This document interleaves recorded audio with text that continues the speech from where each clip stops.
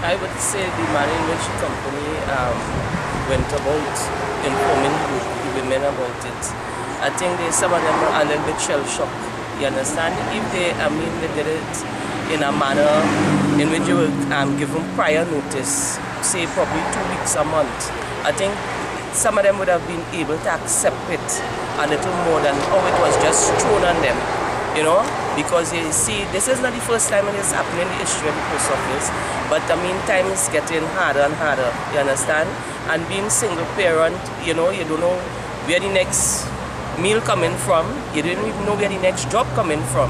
So I believe this is, you know, this is where you see the high emotion among women folk in the post office, who I must say has been crying the post office for a number of years now. Because it's mostly women now within the organization at the delivery section.